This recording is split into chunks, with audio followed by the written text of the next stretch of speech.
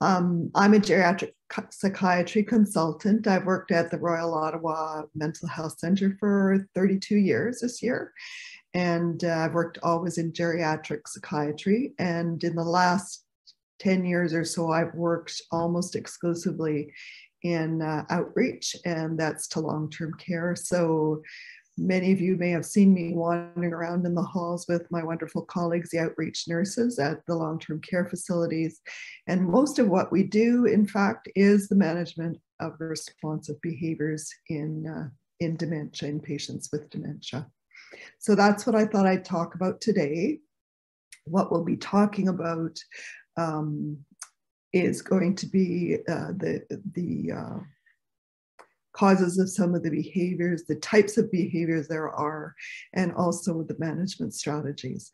I'm really hoping that you people will put your questions in the chat box, because this is not a comprehensive review. Many of you have much more experience and skill than I do at the bedside, and I'd be very interested if there's anything you can contribute in terms of other good ideas or any comments about what I have presented. And any questions I'd be very appreciative of. So there will be a moderator who will moderate the questions, and at intervals we'll just stop and I'll answer the questions. So you can keep them flowing all the way along, and I'll get back to them at intervals. Thank you. I'm just going to shut off my camera now for ease of presentation.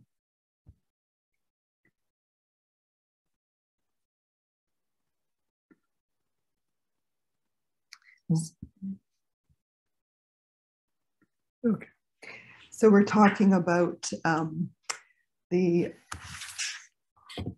management strategies of behavioral disturbance in responsive behaviors in patients with dementia. And you might ask yourself, why is this important? Those of you who work in long-term care will know exactly why this is important. It's because 90% of people who suffer from dementia suffer from responsive behaviors. And in a home where there's responsive behaviors, as every home has, it affects the quality of life for the resident themselves, for the co-residents who it's their home and they share this environment with the person with the responsive behaviors. It also can affect family and visitors that come into the environment, especially because they recognize this is their loved one's home and they don't want it to be disrupted by other people's behaviors. They may be fearful for their own loved one. And also for staff, especially with behaviors that are repetitive and difficult to manage, it can wear staff down and can lead to burnout. And in that situation, often we see poor outcomes for the residents themselves with behavioral disturbance. Kathy, it's Tara. We have an early question here. Is saying responsive behaviors different from saying challenging behaviors? Just trying to understand the difference. Thank you. Right. So there's a number of phrases or words that we use to describe behavioral disturbance in dementia. So sometimes we call it behavioral disturbance. Sometimes you'll hear it referred to as BPSD, or behavioral and psychological symptoms of dementia. Sometimes you'll see it referred to as NPS, or neuropsychiatric symptoms. Most of this terminology comes from the Diagnostic and Statistical Manual of Psychiatric Illnesses, or the DSM, that you can, the American Psychiatric Association puts out.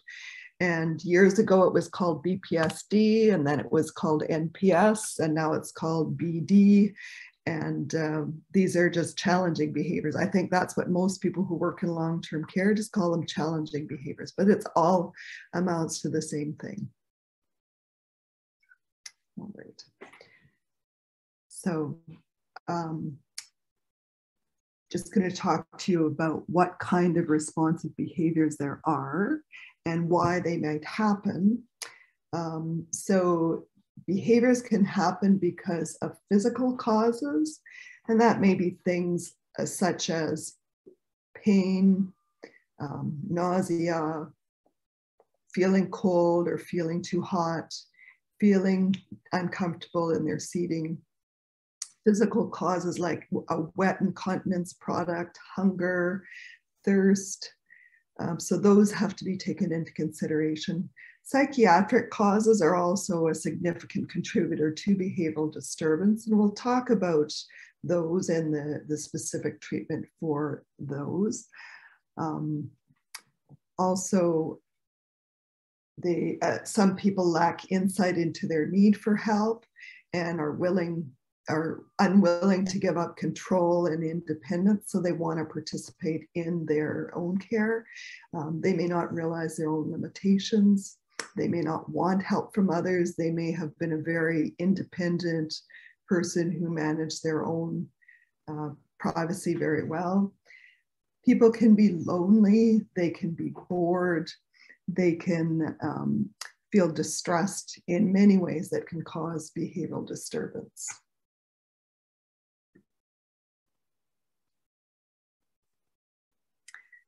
So the management of behavioral disturbance sometimes can be treated with medications. Even when medications are used, non-medication approaches should always be used, and many behaviors only respond to non-medication approaches.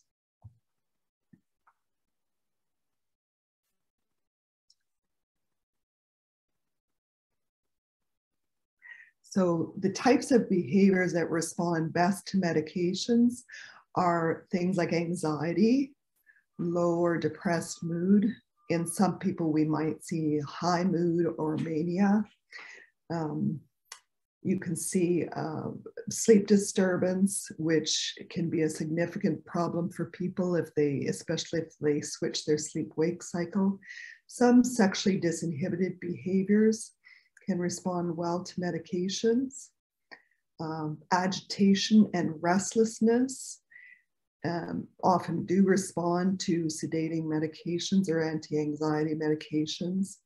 Paranoia or other delusions, like the fear that you're being robbed or that you have no money to pay for your lodging, or some people believe that they're very rich, billionaires, or that they have special powers.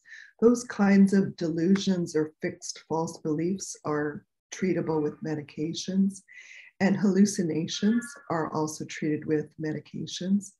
By hallucinations, I mean disorders of perception, and that's the 5 perceptual senses. So they can be auditory, visual, olfactory, which is smells such as like burning rubber or bad smells that can be related to hallucinations. Tactile hallucinations are the feeling that you're being touched or zapped by electricity. So those are all hallucinations. So those can be treated by medications as well. Also, restlessness and verbally and physically responsive behaviors can sometimes be treated with medications. The type of medications that are used to assist with behavioral disturbance, firstly, it's not on the slide here, but management of pain control. So if somebody has a lot of pain, which many of our residents do, pre-medicating with pain medications prior to care may be helpful. Also, anti-anxiety medications, antidepressant medications are helpful. Some people require mood stabilizers, particularly if they have highs and lows or large swings in their mood. Antipsychotic medications are the ones that specifically treat delusions such as paranoia and the hallucinations. Antipsychotic, the word psychotic in that word refers to the fixed false beliefs that are present in delusions and or hallucinations.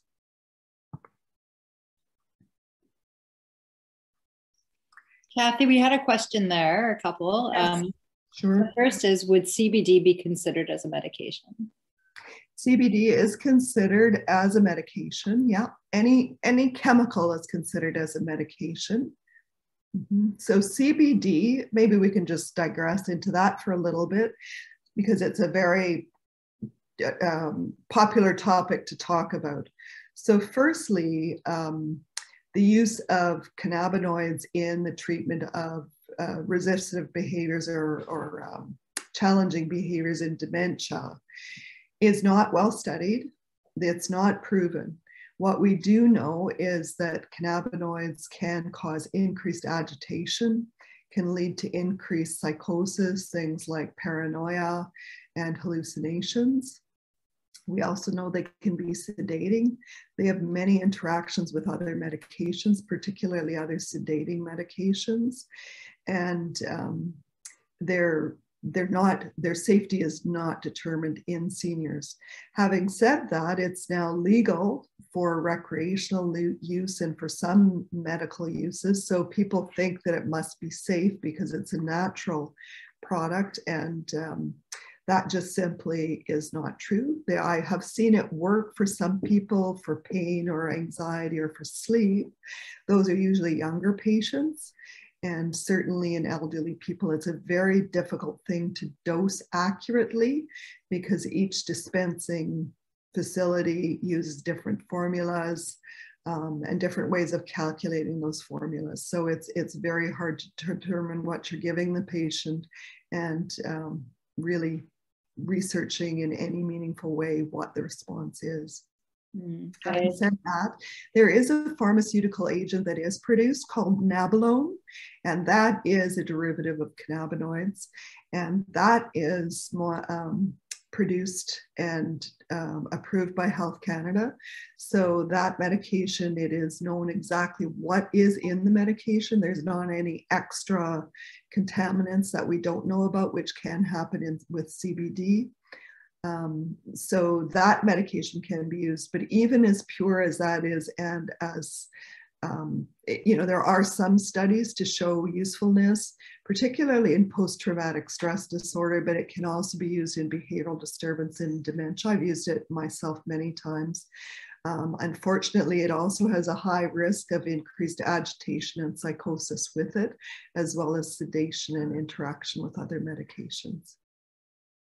Thank you for asking that. Yeah, thanks, Kathy. It was very helpful. So there are two other questions. The next one is, how as a BSO champion would you train staff to see triggers? I'm sorry, Tamara, could you repeat that? How as a BSO champion would you train staff to see triggers? Well, that's a good question because triggers are the antecedents to the behavior. Right? So once you see the behavior, it's too late to see the trigger.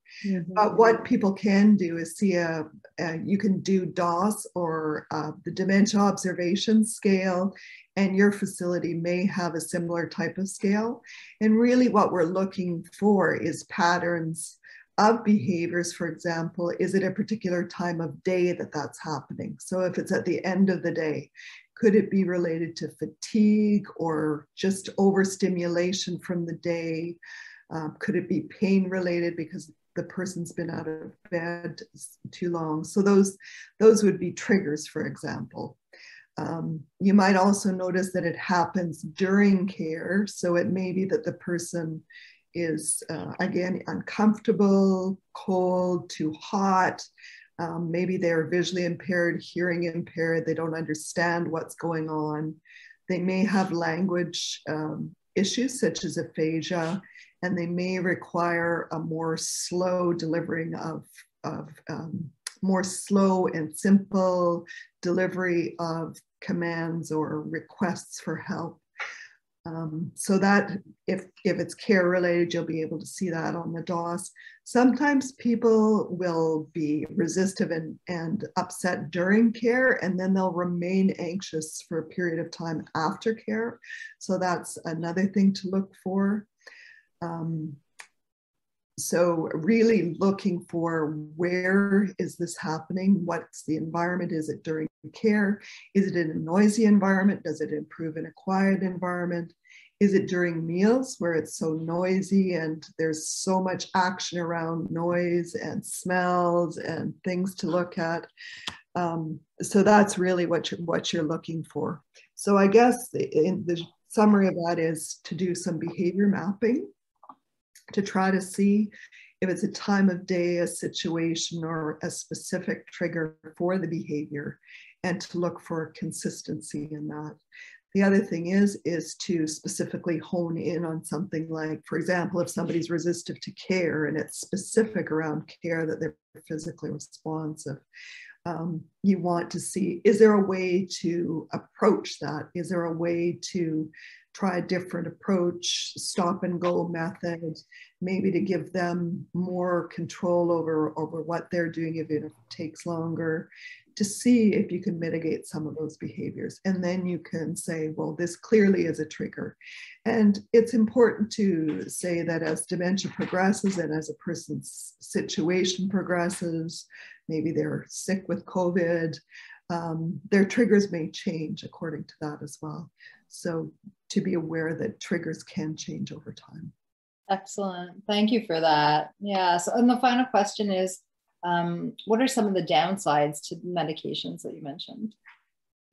Oh, there's always pros and cons to everything, even the non-pharmacologic approaches. So with every medication for every patient in every situation, you have to assess the risk of using the medication versus the benefit.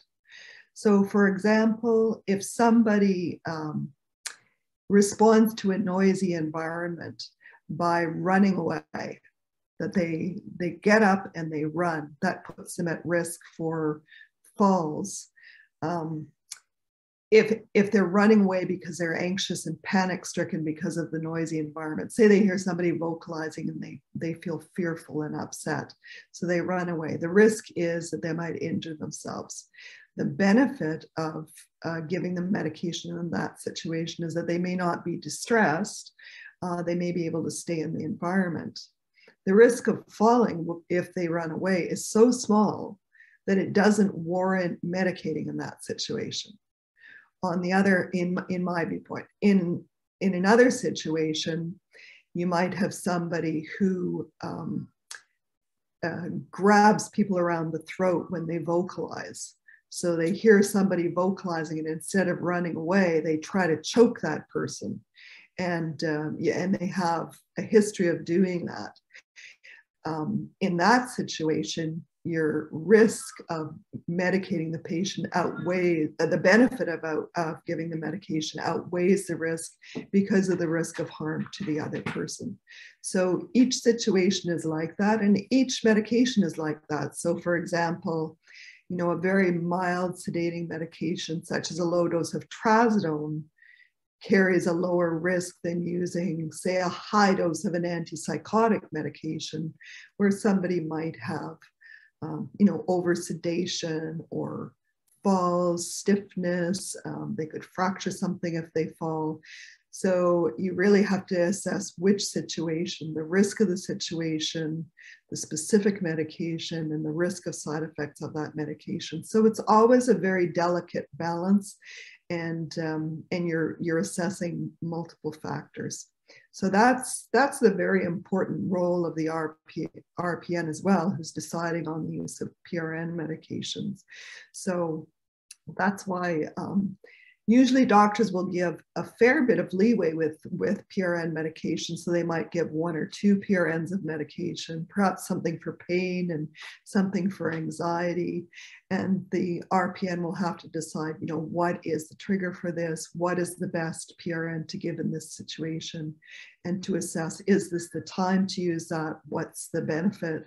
So for example, if somebody's going to be getting their bedtime medications in 2 hours and they're agitated, is it better to give the medication or to try a non-medication management strategy and perhaps give the bedtime medications an hour earlier? So that's the kind of decisions around the risk and benefit with medications. But definitely there's more risks in general to using medications to help manage behaviors than non-medication approaches. Thanks, Kathy. And just a quick comment. Arlene said, isolation has been very hard on residents. It's a day by day in person. It's day by day and person by person for us. So I guess that was in relation to triggers. Absolutely. My goodness.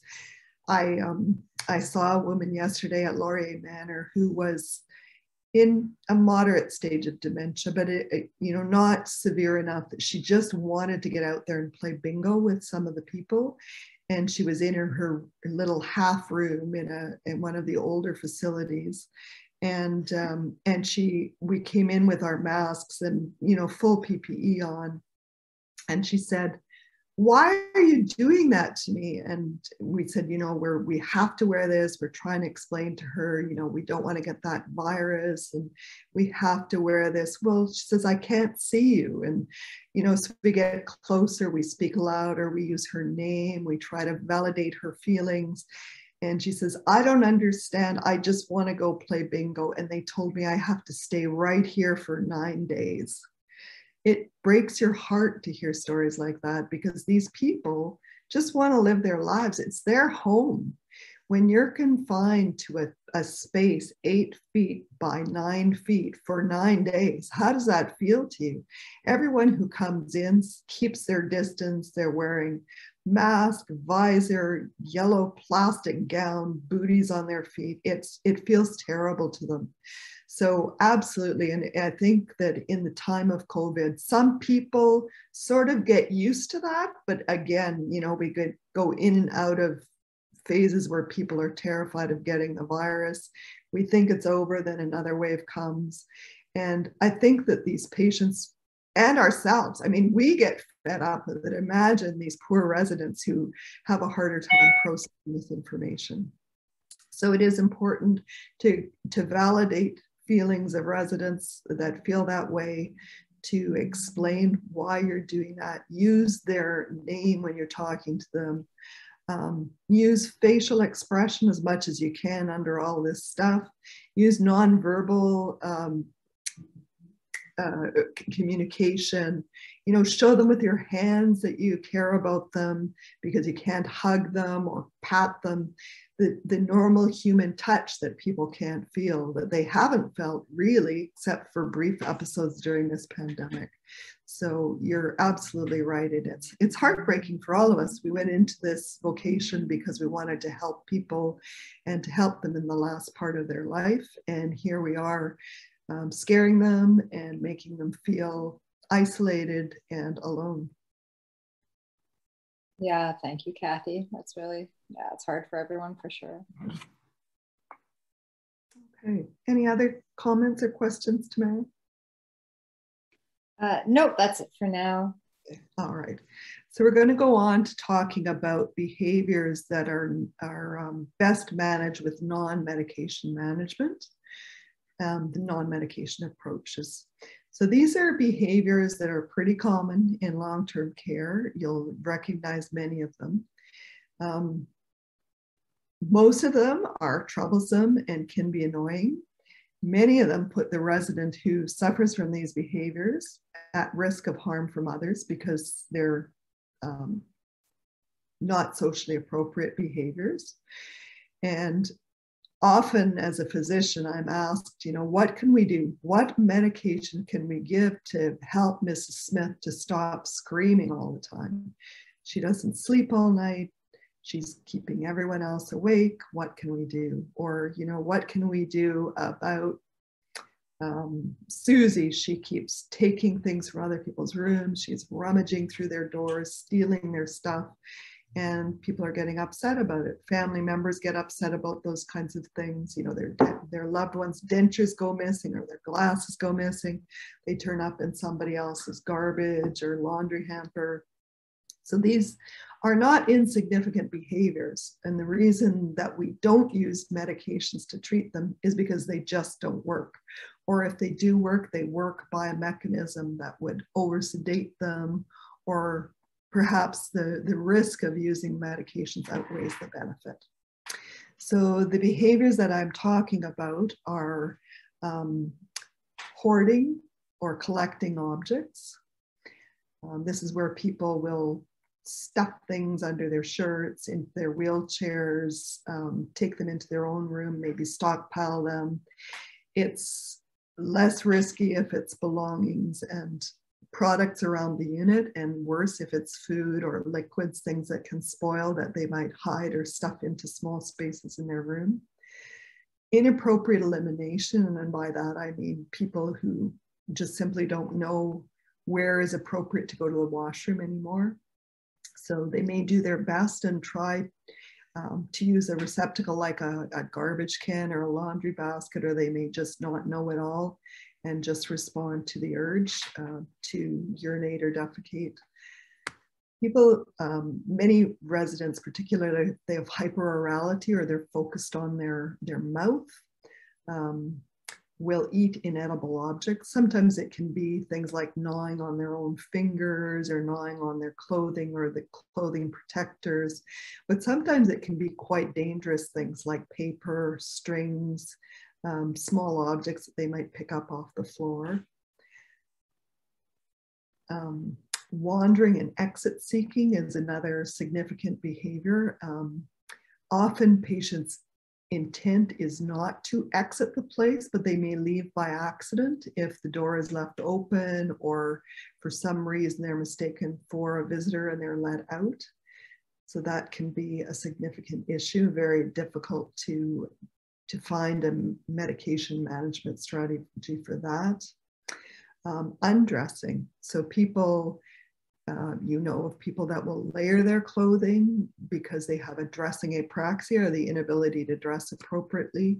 Likewise, people can have undressing or disrobing, which can be socially inappropriate and can put them at risk for harm. Vocalizations, that's probably one of the #1 problematic behaviors that cannot be medicated. And that can be the most distressing thing for people around the vocalizing resident. The resident may vocalize because they're distressed, or they may just simply vocalize. They may have just repetitive things that they say, chanting, singing particular phrases, and or sounds that are distressing to others. Unfortunately, that's, unless there's an underlying cause for that, it's very difficult behavior to get rid of. Sexually disinhibited behavior is another behavior that occasionally responds to medication strategies, but often does not respond fully to medication strategies.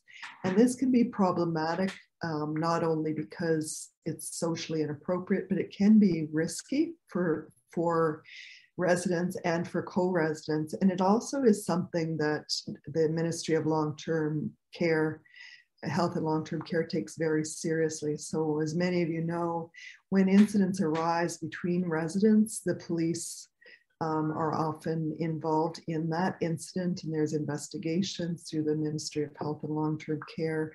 So these are incidents that we really don't want to occur for many reasons. On the other hand, sexual expression is part of the human way of communicating. Intimacy is important, and there's real limits to that in long-term care. So we'll talk about some of the strategies to deal with that and the need to assess risk for that.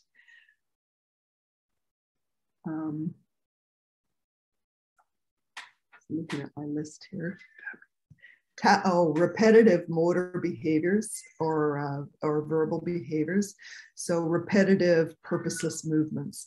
And you've all seen this as well, people that tap or bang on tabletops, people that hum repeatedly. So those kinds of purposeless behaviors, and they can drive people a little, make people distressed around them in that environment as well. Kathy, do you mind if I interrupt with a quick question? Yes, go ahead. Okay, so it's, why are medications not effective for vocalizations? Is it because the trigger is often unknown? The trigger is, it's often unknown. We presume it's something going on inside the person's head that they're responding to. Sometimes it's boredom, loneliness. sort of a self-soothing thing that some people can do. It's very hard to know why medications don't specifically work, but unless you really sedate the person to the point that they go to sleep, even if they're sedated, sometimes they'll continue to tap or have that behavior. So I guess the question is, why do we have to medicate it? Is there another way of dealing with it? Is there something else we can find for the person to do? Maybe a different place for them to be. If the environment's less stimulating, maybe they will have less of those repetitive behaviors. Maybe if the environment is more stimulating, they'll have less of those behaviors. So I think it's important to look at what risk there is to their vocalizing. If there's not a huge risk, then to just try to find non-medication approaches. If there is a really high risk, certainly I have seen patients who vocalize loudly, who are targets for others, be placed on one-to-one high intensity needs to protect them from others. And that's most specifically because the medications really don't work well. So I don't know a good answer to that one. I have an elderly cat you might hear in the background who has the same issue. So if somebody has a strategy for 15-year-old Siamese cats, I'd be interested to know that as well. It's nice to hear the cat in the background. Thanks, Kathy. All right. And if anyone has answers to help the person who asked that very good question, please write it in the chat box, because I would love to know, after 32 years, a way of addressing vocalizations. There is one comment. Someone has shared that they support someone who vocalizes when she's bored, and it's in the form of a grunt. So I wouldn't want to medicate her, as this is her way of telling me she doesn't like an activity. Absolutely. Yeah, exactly. And people who are nonverbal may very well use vocalizations to communicate. So that's the other thing, is what is the meaning behind this behavior? Is the person in pain, wet, thirsty, cold, hot, anxious, depressed, just really, really upset? Are they responding to hallucinations? All of those things that we went through at the beginning, those of you who have pieces training, that's what that's meant to do, is sort of tease apart what could be behind this behavior. Yeah, so the original the person who asked the original question says she wonders if the vocalizations are often caused by hallucinations, and would we want to stop hallucinations, and would medication do that? Medications can stop hallucinations. In my experience, vocalizations are not usually because of hallucinations. How do I know that? I guess, if somebody has hallucinations, there are ways of telling, like, are they seeing something in front of them? Are they looking specifically in the same spot and responding that way? Are they shaking their finger at something that doesn't appear to be there? Are they using somebody's name or addressing, an animal here, kitty, kitty, something like that? If they're having auditory hallucinations, sometimes it's what sounds like a one-way conversation. If they're smelling or tasting something bad, they might describe that, or sound disgusted. But olfactory and gustatory, the smell and taste hallucinations, are very rare, except in things like epilepsy, seizure disorder, and some of the other neurologic disorders that can affect the cranial nerves.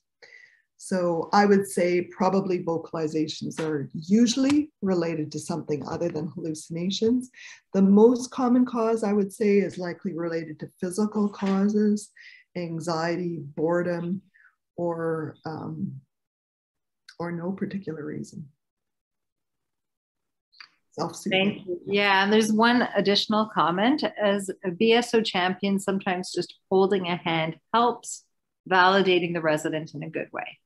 Absolutely. If we could have somebody one-on-one with every resident who wanted one, some people don't like one-to-ones, but for everyone who wanted one, to sit with them, talk to them, hold their hand. The small things that we see some of the recreation staff doing, things like hand massage, painting somebody's nails, rubbing their arm, just talking to them soothingly, reading them books or poetry, or singing songs. Those things are so important because they engage the person. They make them feel human and grounded. And unfortunately, our long-term care facilities aren't set up to really make people feel grounded and wanted in that environment. The next behavior I was going to talk about that doesn't respond to medication management is pushing wheelchairs of co-residents. And you'll see sometimes these very helpful residents, many of whom had helping vocations in their life. Many of them were the notorious nurse or people who were PSWs in a former life, or volunteers in a hospital, or who cared for a loved one who had physical disabilities. They're often the ones that are trying to help out by pushing wheelchairs of co-residents, or disengaging their restraints, or trying to help them up or into their room or onto the toilet. So these are risky behaviors as well. And they don't tend to respond to medication management. And if you've tried to remind people over and over that they can't push wheelchairs, you know that it's much better to give positive reinforcement by assigning a task or giving something meaningful for that person to do than to continuously tell them not to do the same thing that they want to do. The other behavior that's difficult to manage with medication is tugging or pulling on restraints. So these are patients who are in wheelchairs or Broda chairs, restrained for their safety, and they tug on them because, obviously they are looking for their freedom without recognizing that they need that for safety. So we're going to talk about some of the management strategies. The other thing that's important to recognize is that, as I said, non-medication approaches are important for all of these behaviors, but for any behavior that responds to medication or not, non-medication management should always be part of the treatment plan. Kathy, if I could just go back for 1 second, there was one more comment that related to vocalizations. Yes. The comment was, we have had some success by getting a thorough history of their past and finding out if something traumatized them. They may become verbally agitated if they're reliving a past trauma, for example, a fear of having pants removed. Absolutely, yeah. So let me just go back to that. Could you just start that one more time there? Sure, yeah. So the comment was that this person has had some success, or their team has had some success by getting a thorough history of the person's past and finding out if maybe there was some sort of trauma. The suggestion is that they may become verbally agitated if they're reliving a past trauma. Right. I think in all of that, the most important thing is to get to know your patients. Know something about your patient. And I think that some families have done this, but I really wish that in every long-term care facility they would have it. Some facilities have shadow boxes or little curio cabinets outside of their door that give you conversation pieces. It might be their war medals, it might be their wedding picture, it might be pictures of their graduation or grandchildren, pets. So that's really important. I think that before we treat residents or patients, we have to realize they're all human beings. They've all had a life history, and they have a history not just of, what they've done in life, but there may also be trauma in that. So all of that's going to be important. I think that one of the best strategies that I've ever seen, and I didn't put it in the slides here today, is to have talking points. So these are bright colored sticky notes with very bold black felt pen or printed lettering at points of care. And this really helps with regular and occasional staff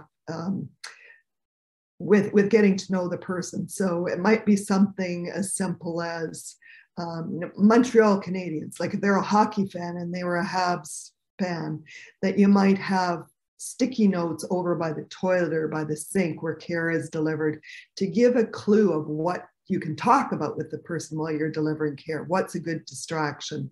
Maybe what their pet name is, you know, a dog named Buffy, or you know, wife's name is Lucy, or favorite grandchild is Dante, or something like that. So that people who just come into the room have a quick reference to say, what can I talk about to this person? But I think it is important to take one-to-one time with everyone to know something about them so that you can talk to them about it. And as you may know, it doesn't have to be something different every time, because often people will forget that you talked about it with them before, or even that they've spoken to you before. So getting to understand people, where they come from, were they a stay-at-home mom, were they a PhD, lab tech, were they a nurse or a teacher? So getting to understand those things is important. I think trauma is also important, and that particularly becomes important when you're entering a person's physical space, particularly for intimate care. If they have a past history of sexual trauma or physical trauma, they may respond very negatively to someone entering their personal space. So understanding that is important. I think what is also important is that untrained people in dealing with trauma should not try to work with the patient on that, or bring it up, or try to work through it with them, because inadvertently you can re-traumatize the person by talking about that.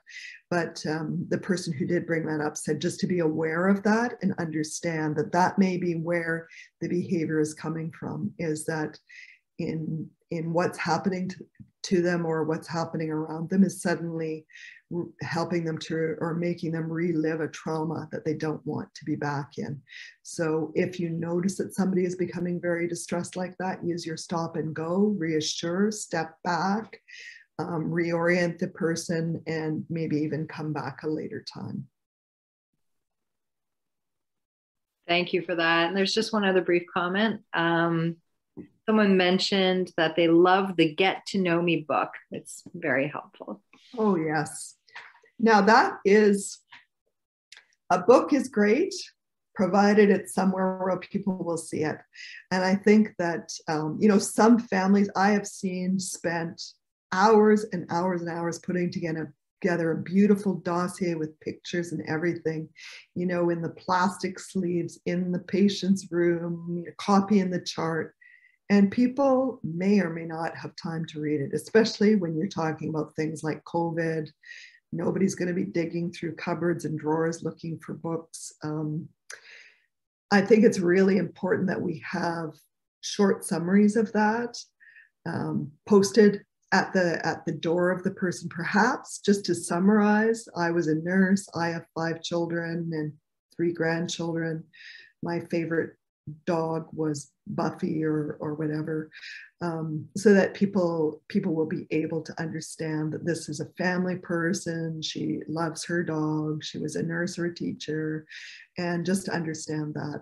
I think it's also really nice to be able to have a book, a photo book, or a get to know me book, if you do have time to sit down for 10 minutes to go through that book with the person and have them tell in their own story what's in the book. So all of those things are great, fantastic ideas. I think that the enemy is always time.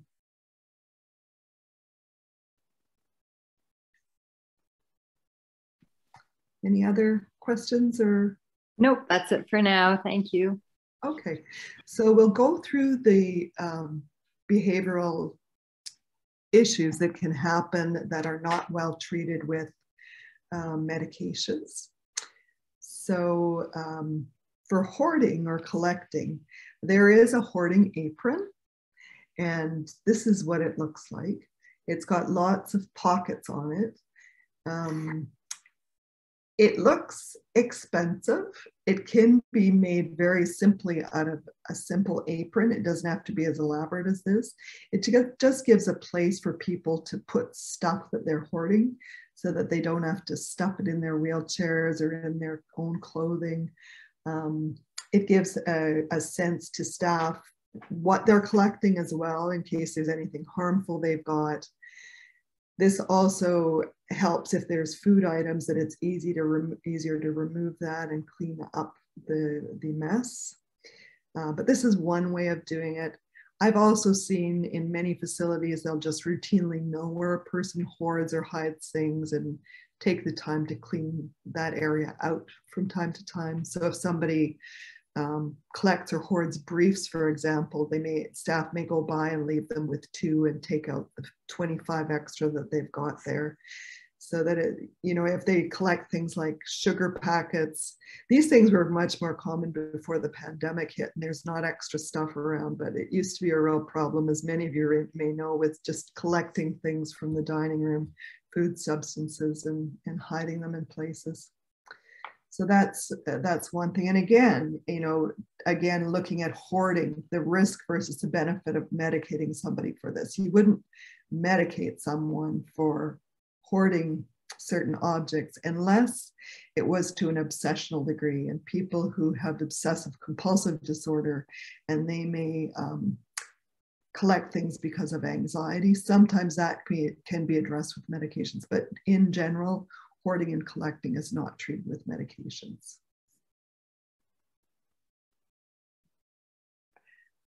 Inappropriate elimination. So this is, again, when people eliminate inappropriately in socially undesirable locations, and marking toilet seats with, black toilet seats or red toilet seats are available.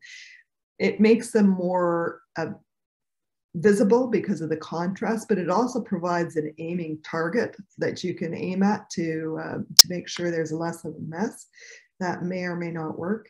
Also, signs indicating where a toilet is are helpful. Sometimes people they know they have the urge to go, and they would be successful if they knew where the toilet was. Unfortunately, there are people who get advanced in this behavior and will actually smear or soil surfaces, which becomes a public hygiene problem. In that case, the use of dignity suits can be used. These are often, they're cloth or mesh. There's different designs available so that part of it could still be used. So for example, if someone still is partially continent, there may be the ability to undo part of the garment and use it. Or else it can just simply be inaccessible for them. And in that case, obviously an incontinence brief could be used. In other people, just a regular toileting schedule can be utilized to help with partial continence. Eating inedible objects, obviously that can be a big safety risk. And in this situation, of course, the first thing we have to think about is, are they hungry or thirsty?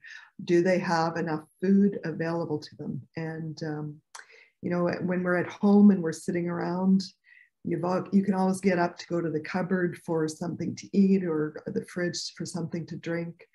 In long-term care, people suddenly don't have that easily accessible to them. So they may look around or mistake other things for food.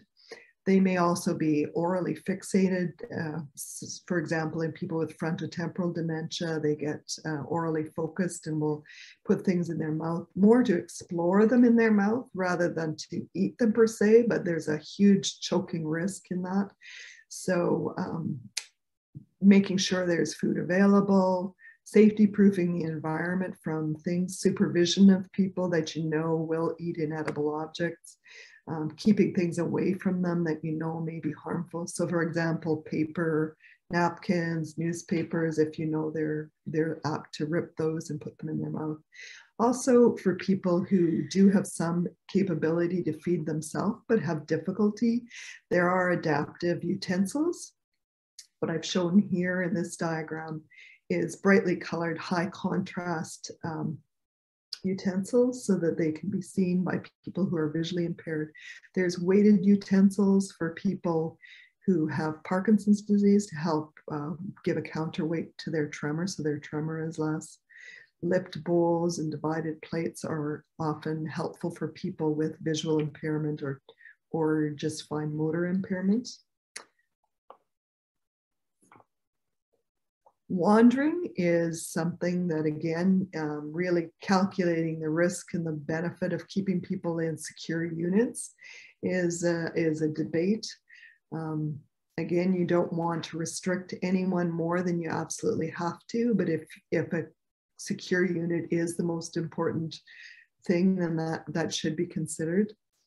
Even in secure environments, camouflaging doorways, as you can see on the left, it looks like an old-fashioned buffet. That's actually a doorway if you look closer, with an exit sign. And on the right, you'll see an elevator before it was camouflaged and after it was camouflaged, so that you can see that somebody would be more likely to pass it by. If it opened, they would be less likely to be standing there waiting for it. This is a very clever camouflaging device. So a very good painter at the Pearly painted this for us in the vestibule of our specialized behavioral support unit. And there's two things hidden there. And what you may see right away is the fire pull, the fire alarm pull there. There's also a keypad that's in the row of windows closer to the door. And you might have to look a little closer to see that. But I thought that was very clever. Unclear if that's really in complete compliance with fire regulations, but apparently people can see that quite well if they are looking for it. All right. Undress. Oh, sorry, Kathy, can I interrupt with a question? Absolutely. Okay, so there's a question. What is your advice if a resident is eating too fast, dietary is involved, but family does not agree? And I'm presuming the family are powers of attorney in this circumstance. I'm just going to assume that because of the question. So dietitian has a professional duty as a registered staff to provide recommendations in accordance with their college. And so they are very well trained, as you know, in speech and language kind of anatomy, and they do swallowing assessments. If they determine that it's not safe for a person to eat a particular texture of food or a particular, to be offered a quantity of food all at once, it's their duty, their professional duty, to recommend a particular texture of food, like pureed or minced or soft food or regular diet, thickened fluids and to what thickness, but also to say one item at a time. And often what we'll see is that people who can't inhibit their ability to eat more slowly, to eat quickly, can choke on food and can aspirate. And of course, aspiration is one of the most common ways in dementia to die. So, family have to be told that, and they have to be given the decision based on the risk and the benefit of being offered all their food at once in whatever texture they want. So I think, to have a good discussion with the family, ask, what are you afraid of? Are you afraid that they won't get enough to eat? Are you afraid that we're going to be interfering with their autonomy? Are you afraid that without the person being able to eat as much as they want, that they'll get neglected and people will forget, or that their food will get cold and it won't be palatable to them. So really looking for the underlying reason for the family's insistence that they have the ability to eat as fast as they want to, even if it's dangerous. But I think it's very reasonable for a dietitian and backed up by a family doctor and the registered nurse to say, look, this isn't safe. We promise that we'll continue to offer the food. They can stay there as long as they want until the food is taken, but it isn't safe to give it all at once. All right. Okay. So undressing. This is particular non-medication strategies to deal with that. So again, we see the dignity suit, and this is for somebody who tends to disrobe. This is a little bit better than just using a blue gown, the blue hospital gowns. The blue gowns can be helpful for people where there's such a risk of resistance to care and physically responsive behaviors that care can't be delivered in any other safe way. And in that situation, blue gowns are usually used front and back to provide as much dignity as possible. The dignity suit is something that can be tailored to the person. It's made of very comfortable fabric. It can be cleaned easily. And many of them look just like real clothing. So they can be, it doesn't have to look like an institutional garment. The adaptive clothing you see on the right-hand side of that can be a dignity suit in the sense that it can be all one piece sewn together, but it can also be in parts. So for example, if somebody has a lot of rigidity in their shoulders, or they've had shoulder surgery and it's very difficult to pull shirts or sweaters over their head, a seamstress can adapt or pre-make garments that are slit up the back and can be either tied at the back, more commonly Velcro used at the back, and they can just be laundered that way as well. So that's a really good way to deal with undressing. And it also, we'll talk about it again when we talk about resistance to care. Vocalizations. I think, if I was to poll you, I wish I could see all your hands, but I'll bet you everyone would stick up their hand if we said, have you ever had an occasion where you felt that you were having a bad day and that some vocalizing patient seemed to be contributing to that? I would definitely say yes. And I think, again, it's really important to consider, why is that person vocalizing? Is there any unmet needs? Is there something we need to address? Are they hungry, thirsty, cold, hot, in pain, anxious, distressed for whatever reason, lonely, bored? You really have to think of all those things every time, because each time they vocalize, even if they're saying the same thing or making the same sound, you have to consider that every single time. Finding meaningful, purposeful activities or distraction can be helpful.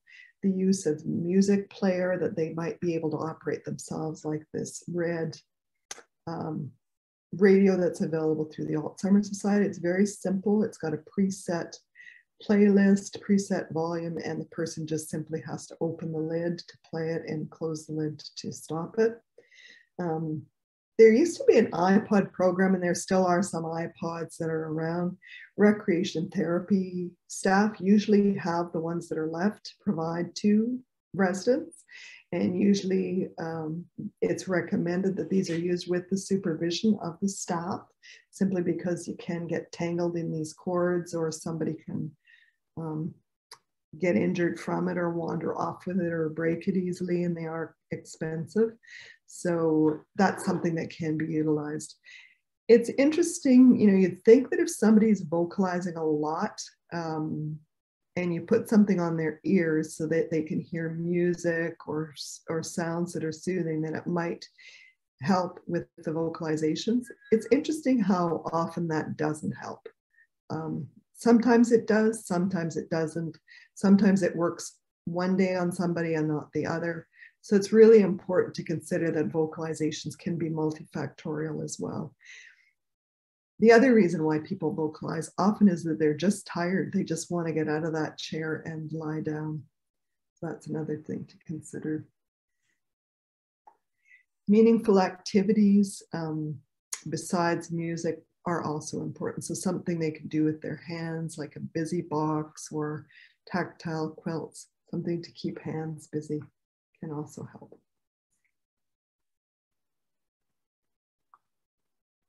Okay.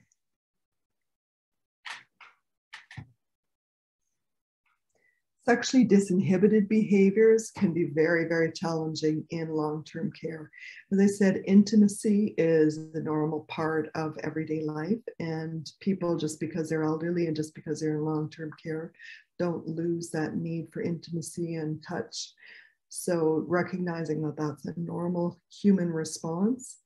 Of course, you have to assess safety in those situations. So the risk of the person seeking a sexual contact or intimate contact and the person that they're seeking out. So the capacity, the capabilities of people to consent. And I'm sure all of you who have teenagers can have told your teenagers, you know, that capacity changes. If you're drinking alcohol, your capacity goes way down. If you're in a situation where you're being very pressured by peers, your resistance may go down.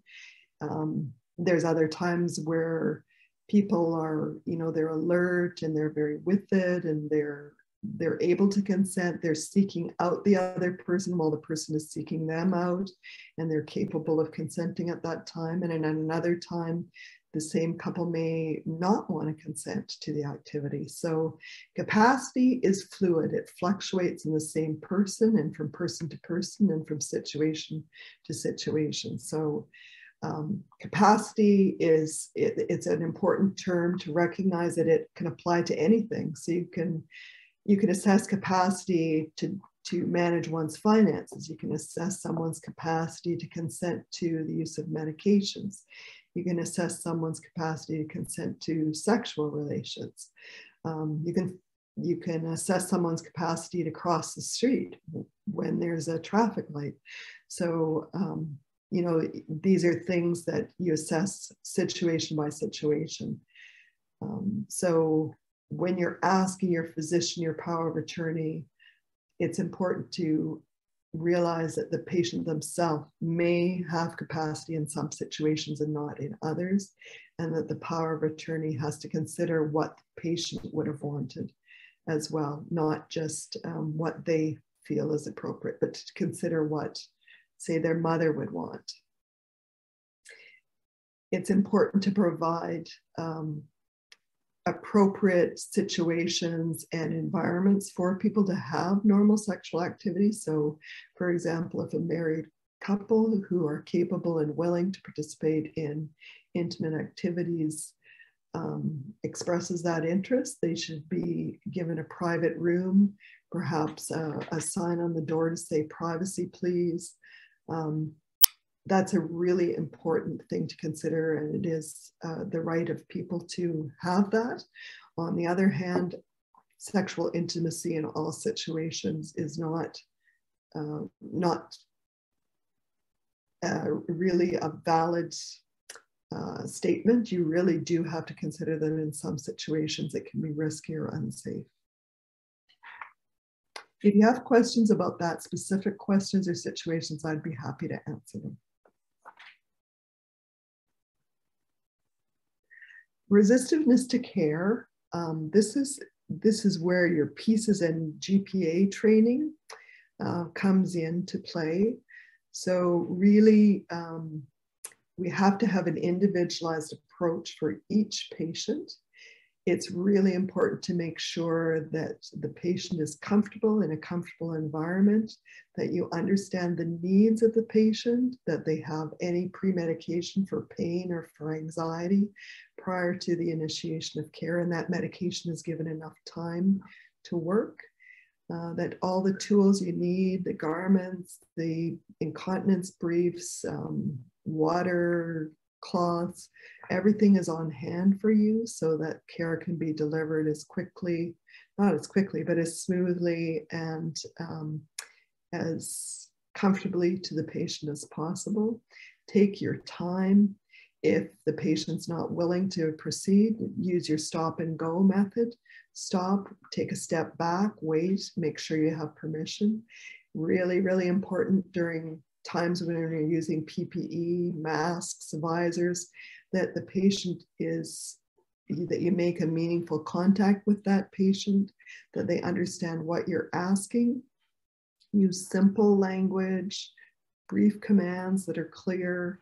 Use non-verbal communication gestures if you can to help them understand what's going to happen. And other suggestions such as using adaptive clothing if they have pain or restriction in their limbs. Real reassurance and providing, gratefulness to them for participating well, and thanking them for allowing you to provide care to them is also important. If you have any questions about that one, again, I'd be happy to address specific situations.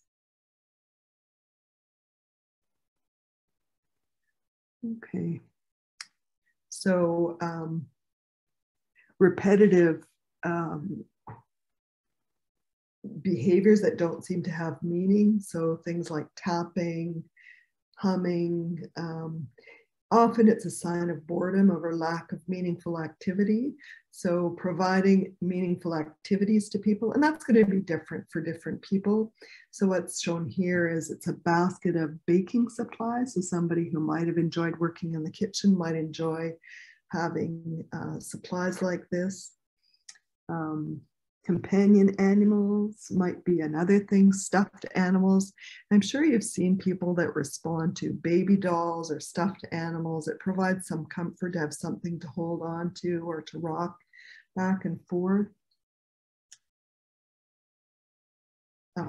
Busy boards, things like, I've seen everything from like different doorknobs or lock ensembles.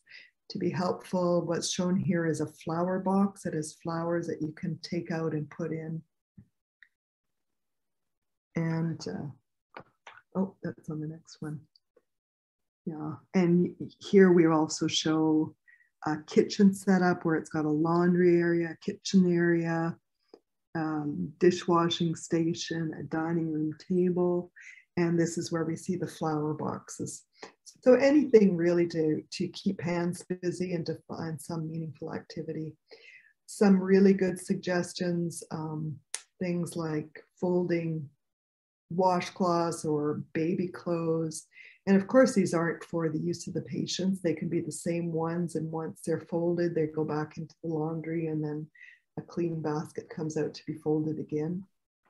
This can be done with folding shirt protectors or folding placemats or napkins.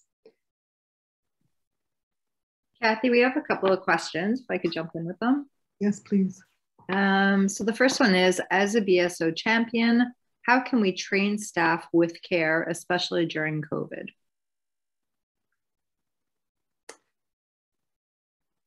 By example. I guess that's the best thing. And also, during the best of times, we don't have a lot of time. We are so fortunate to have the BSO champions and the PSWs who have had them in their facility and have built capacity. So I see many good PSWs in facilities that far outnumber any challenging staff. And I think that's a kudos to the people who have been behavior support champions over all these years. I think it's also important to have refreshers for courses like PIECES and GPA, but there's no substitute for teaching at the bedside, providing a model, an example. Also just providing good ideas, praising approaches that are helpful. We all need positive praise, and we don't always respond best to criticism. It's particularly important if you're going to tell somebody, that you don't like something they're doing, that you do it privately, in a place where they're not in front of their peers, making sure that it's a behavior they can change and not something that's out of their control. So so that they are able to understand and change it. If you're really struggling after modeling and the person's had training to get behavior to change, then go to your registered staff and say, you know, we really need to address this, and maybe there has to be some sort of an education plan and a follow-up plan to make sure that those behaviors are learned and that training is definitely improved. Thank you. The next question is, can you tell us how to manage wandering and exit seeking in the situation where we do not have signs like you showed us? Oh, the camouflages. You can ask for them. I know that some of the calls that I've seen actually came from chapters. Sometimes on the internet, you can find things to camouflage windows, doors. Sometimes there's Mac tech that's available to cover windows or mirrors for people that get frightened by their own image in the mirror. They don't know it's themselves. You can put frosted surfaces over there. I guess the other thing is to provide really appealing seating areas away from exits, so that, for example, if there's an elevator that when it opens, people can step into it, to have a television so that vision, the central attraction in the room is away from the elevator, set up chairs in a way that when people are sitting, they're not seeing exit doors. Apart from that, really just supervision is the only thing. The yellow barriers that are magnetic and stick to doors, or they're stuck on by Velcro, can be helpful. Those are particularly helpful for helping patients from wandering into co-residence rooms rather than for exits. Even though those can be easily knocked down by running against them, they may be in contravention of the fire rules. I'm not sure about that. For main exits, I think that may not be allowed. But camouflaging exits can be done. And the person to ask is through recreation therapy. And I know even at some of the facilities that don't have much money, they have pretty good camouflaging things. They're not always the most tasteful things, but they do camouflage. They're not something I would want in my living room, for example, but they do camouflage the area that's to be camouflaged. The other thing that I don't have in here that works well for wandering, patients that wander into co-residence rooms. I don't know if you folks have seen black holes. What they are essentially is they're, if you're old enough to know Bugs Bunny and the Roadrunner and Wile E. Coyote, how they sometimes throw down these black circles and the Roadrunner or the coyote will drop through where there wasn't a hole. That kind of perspective is what people get, even patients without dementia, if you put a black hole like that in front of a doorway. So what you'll see is at the exterior side of a residence door, sort of a half circle that looks like an open manhole. And what we've observed is in using that the residents will walk around that as if it's really a hole. So it keeps them from going into the residence room. And we found that in some residents that works even better than the yellow banner does. So that's something else. Again, there are links to places that you can get those materials. And certainly you can get a hold of me, or you can get a hold of the Royal Ottawa Outreach Program to talk about those kinds of devices if they're not available in the resources at the end. I'm open to getting that contact. Thanks for all those ideas. Okay. Yeah, they're interesting. There are a couple of other questions. Two are sort of similar. One, it's asking about keeping people in their rooms. Is it possible to isolate a person with dementia in their room? Not really. I think, we've seen heroic attempts at this. And again, you always have to consider, even for something like this, what is the risk versus the benefit of doing that? And I can tell you without a doubt that I have had more of my patients die from hip fractures because of deconditioning secondary to isolation than I've had die of COVID. So I think, yes, public health protocol says we should keep people isolated in their rooms. It was for 2 weeks before, you know, it's changing somewhat now.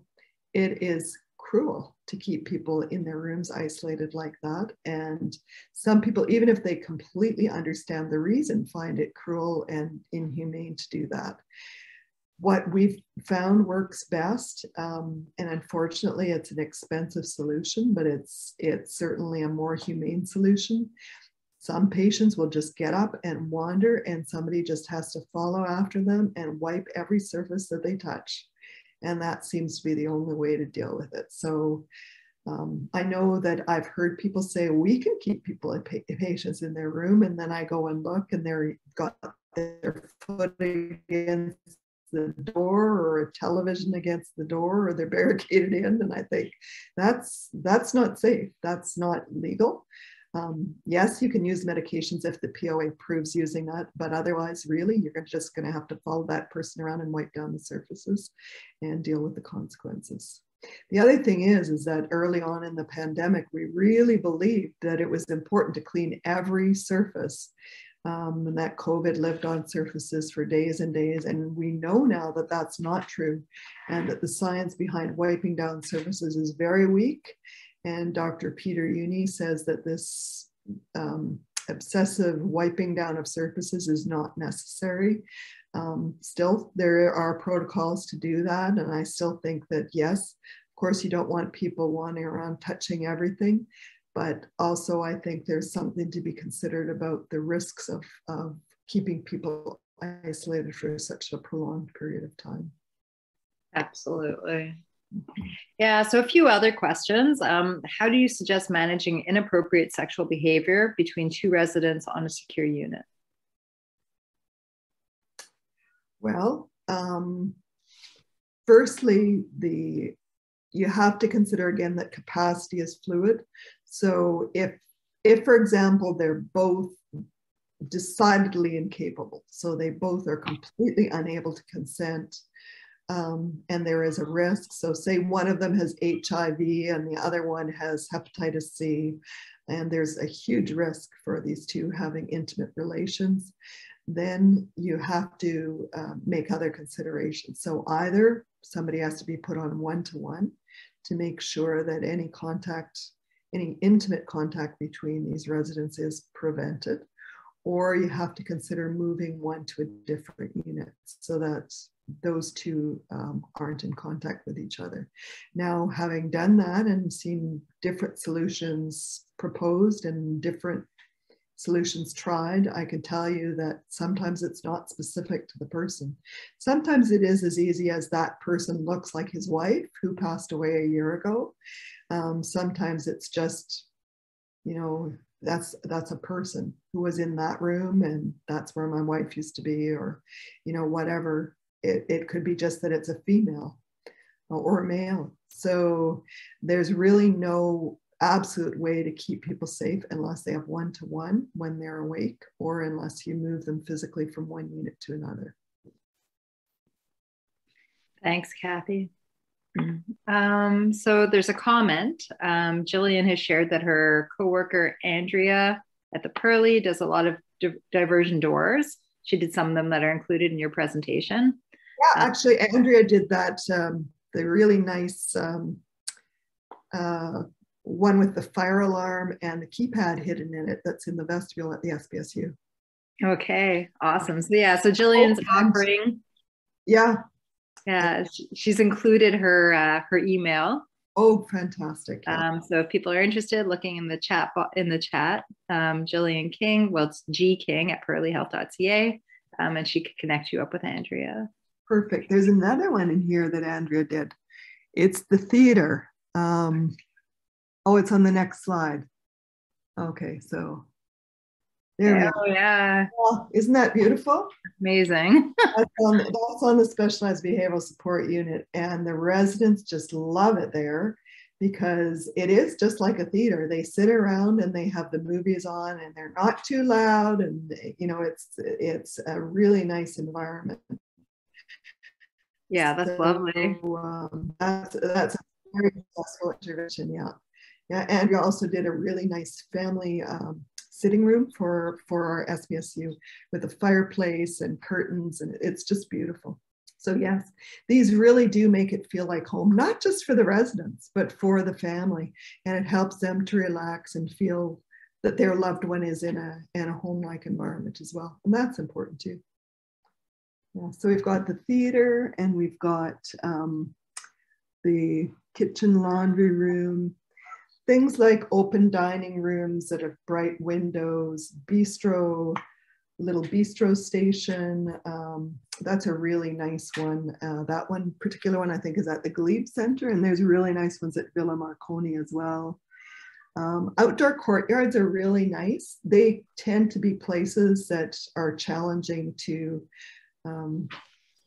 make completely safe for people.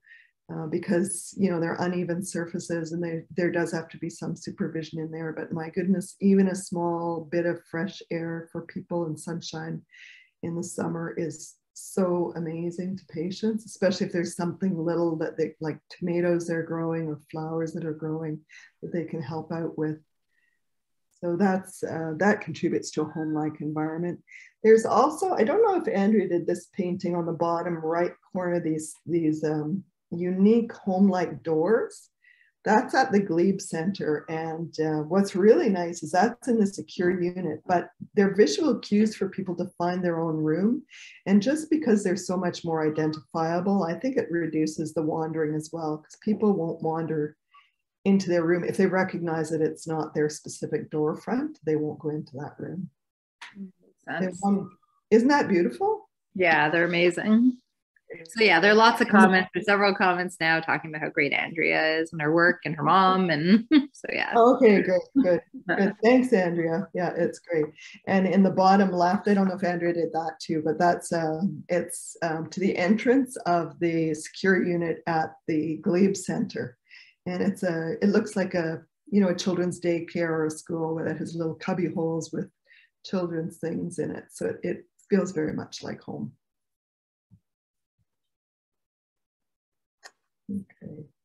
Other things that we use, you can see here, I was talking about the kind of MacTac or one-sided sticky wallpaper that goes over mirrors.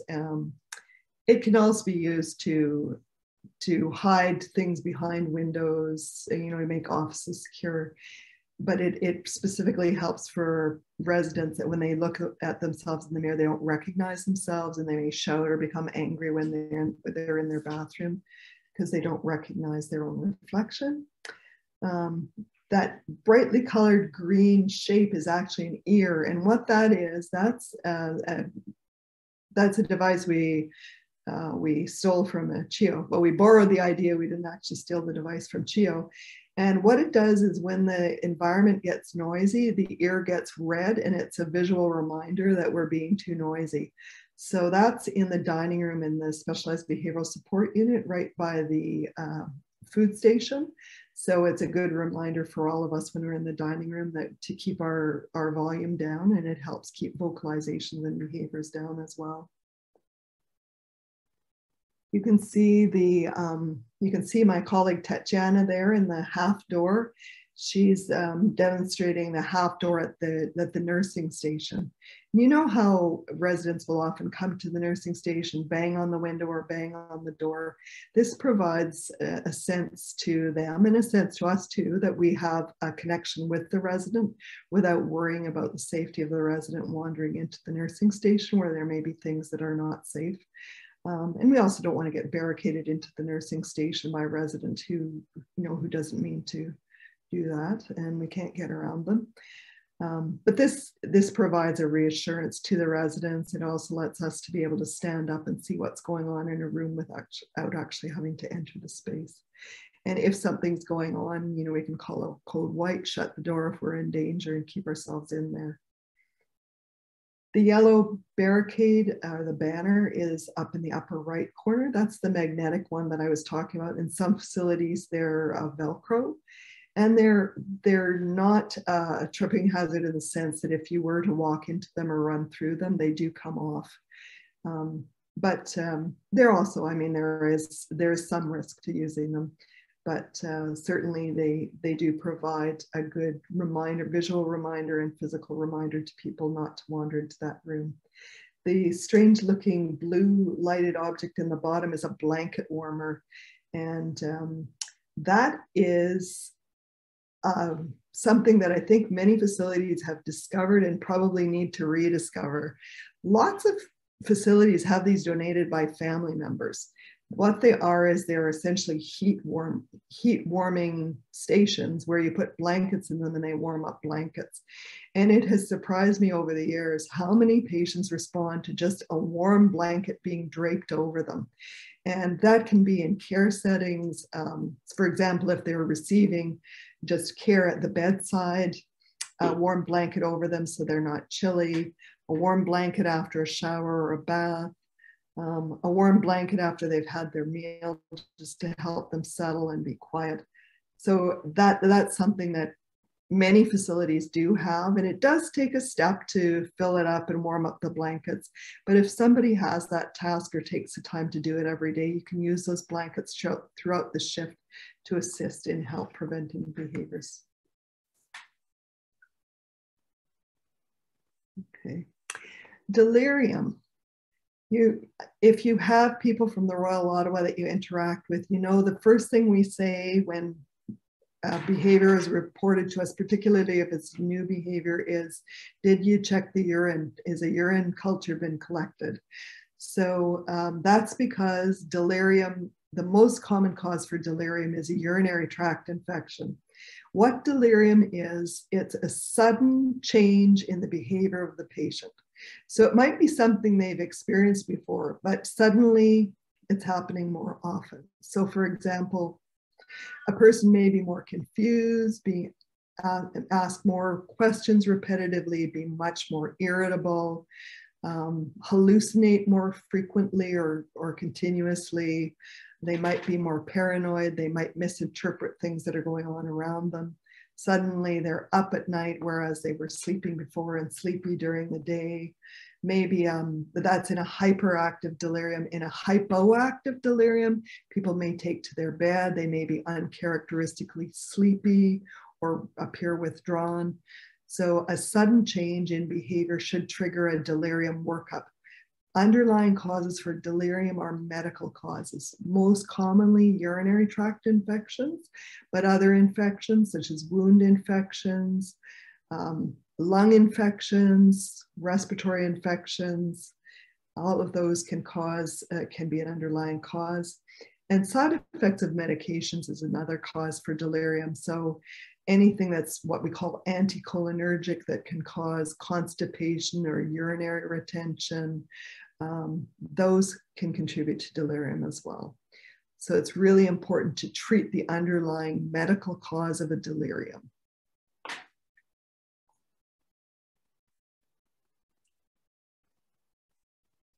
So in summary, treatment of behaviors for dementia has to be tailored individually to the person that we're trying to help with their behaviors.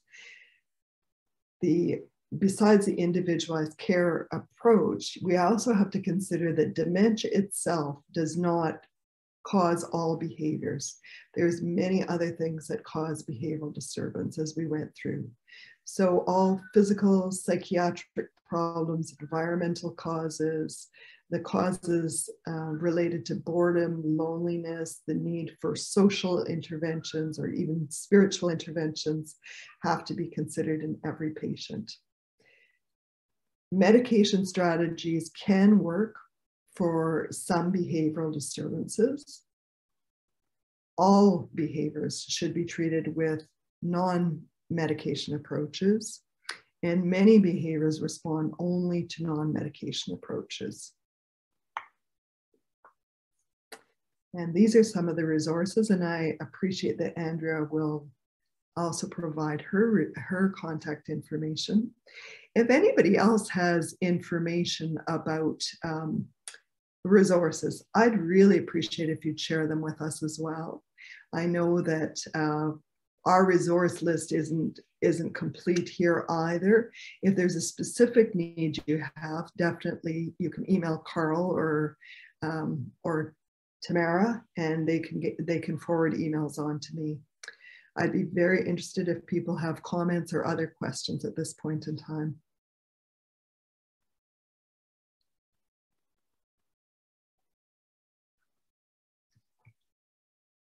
Everybody asleep? Yeah, no, there's some comments, like people appreciating the ear, the noise identifier, the blanket towel warmer. A comment, someone who used to use throw blankets in the dryer on the unit for a cheaper alternative to a blanket warmer. Appreciation for the half door at the nurse's station. Another comment, we've had success with the comfort chair that rocks and has quiet music. A question if the PowerPoint presentation is available, and just appreciation for the presentation. That was very informative. Yeah, the PowerPoint presentation will be available. Carl will let you know how. And yeah, I think that we can always use innovative strategies. Even after all the decades I've worked on this job, I will learn something every day from the patients, the families, my colleagues. So I think that's what makes this field exciting, is that there's always something you can learn from somebody else.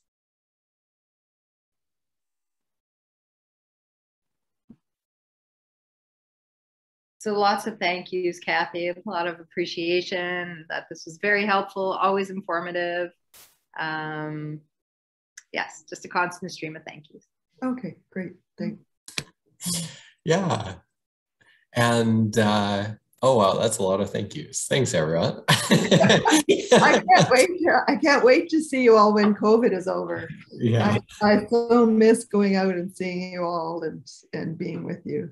It's nice since we've been able to come into facilities, but many of you know that I'm visually impaired, and I can't see who anyone is in PPE, so I can't wait to see the smiles again. Yeah, absolutely. And I'm just gonna put the post-session survey into the chat here for everyone. And I'll if you have any trouble accessing it, you can email me, or you can wait a few days and I'll email it out to everyone again, along with the recording, and the slide deck will be in that email too.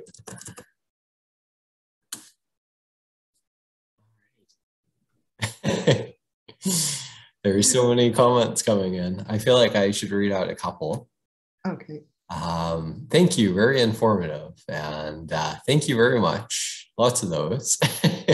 Great ideas shared. Awesome presentation. And great ideas to bring forward to our facility. All right. Well, thanks so much, everyone. And it's great having you all today. It looks like we had about 90 folks here today, which I think is our record for this series. So that's great. And have a good evening, everyone.